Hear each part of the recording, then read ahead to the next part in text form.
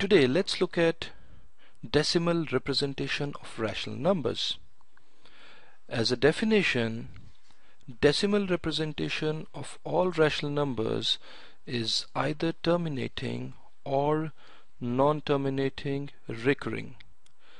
Let's look at this through few examples. For example, if you divide 7 by 8, the answer that you get is 0.875.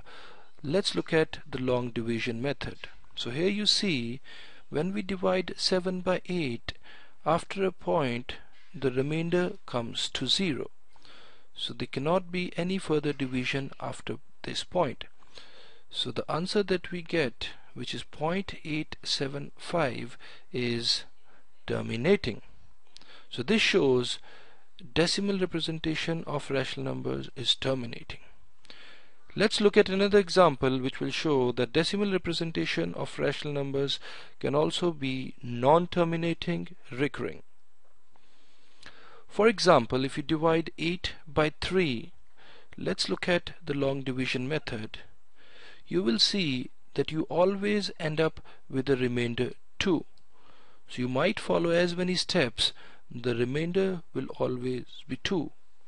And after decimal, 6 starts repeating itself, or we can say 6 is recurring after the decimal point. So this shows decimal representation of rational numbers can also be non-terminating recurring. Now this repetition of 6 can be simply written as 6 with a bar sign over it. So this is how we can represent non-terminating recurring decimal numbers. Now, as a general rule, for all rational numbers which have terminating decimal representation, so the point to be noted here is we are talking about only terminating decimal representations which are in the form of p by q, where q is not equal to 0. P and q are integers with no common factor other than 1, that is, p and q are in the simplest form. In all such cases, denominator q must satisfy the following condition. So let's look at the condition. So the denominator q should always be in the form of 2 raised to the power m multiplied by 5 raised to the power n, where the factors of the denominator q always need to be in the powers of 2 or powers of 5 or both. That is, prime factorization of q should have only powers of 2 or powers of 5 or both. For example, 7 by 8, like we looked at in earlier example, is a terminating decimal representation. So the answer that we have is 0.875. Let's apply the rule that we just discussed. Now 7 by 8 can be written as 7 divided by 2 raised to the power 3, because 8 can be written as 2 raised to the power 3. Multiplying numerator by 5 by 3 and denominator by 5 by 3, the answer in the numerator that we get is 875, and denominator can be simply written as 2 into 5 raised to the power 3. So we have applied laws of exponents for real numbers here. So simplifying it further, you get 875 divided by 10 raised to the power 3, which can be written as 875 divided by 1000, and the answer that you get is 0.875. Now let's look at how to convert a pure recurring decimal to the form of p by q. Now pure recurring decimals are those in which all digits after the decimal point are repeated. For example, you have 0.6 with a bar sign over it, so here 6 is repeating itself after the decimal point. 0.16 with a bar sign over it, or 0.123 with a bar sign over it.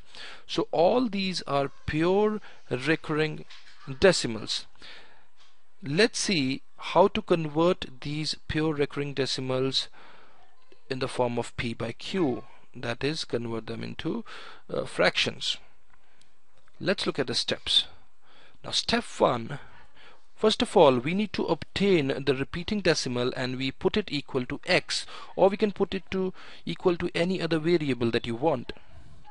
In the step 2, we expand x by removing bar sign. For example, x is equal to 0.8 bar can be written as 0.88888, and so on and so forth. In step 3, what we do is we multiply both sides by 10 if there is one place repetition. For example, here we have a one place repetition because 8 is being repeated after the decimal point. We will multiply both sides by 100 if you have two place repetition. For example, if it was 0.81 bar, then we could have multiplied both sides by 100. Similarly, we can multiply by 1000, or depends how many place repetition we have. Now, next step that we do is we subtract the number in step 2 from the number in step 3, and then we solve x and write it in simplest form. For example, let's express 0.6 bar in the form of p by q. Now, first of all, let's put x is equal to 0.6 with a bar sign over it, and when we expand this, we get x is equal to 0.6666, and so on and so forth. Let's call this as equation 1. Now, multiplying both sides by 10, on the left hand side you will get 10x, and on the right hand side you get 6.666. So it's 10x equal to 6.666. So let's call this as equation 2. Now let's subtract equation 1 from equation 2.